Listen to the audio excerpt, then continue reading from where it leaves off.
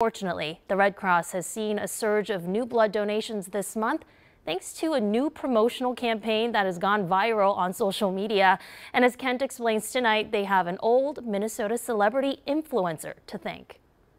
Sharon, if you believe what you read online, this is the most sought-after shirt in the country right now.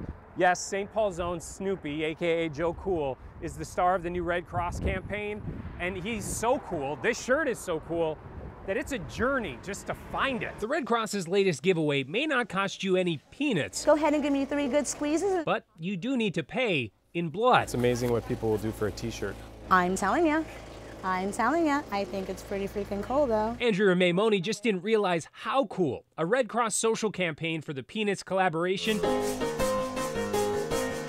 generated millions of views on TikTok last week. I think I am easy to influence, but I certainly did not expect to log into TikTok and be influenced into giving blood.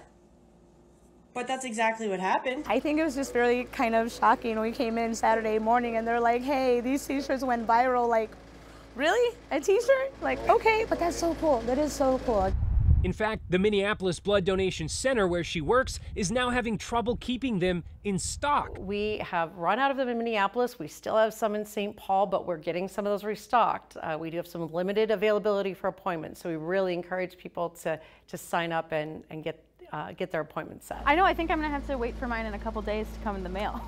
Cassie Knowles said she didn't know about the t-shirt before donating, or that the Peanuts crew has a long history with the Red Cross dating back to the original comics.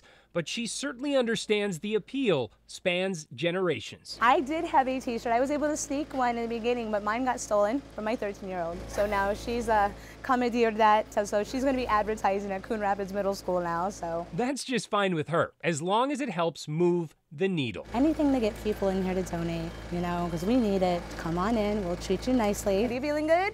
Yeah. Excellent, excellent, excellent. I need an IOU though for a t-shirt at this point. Yes, you will. Right? I will definitely make sure we get you that one. You've definitely earned your t-shirt today. Let's get you a nice sticker here. It turns out even the IOUs are cool. Look at that.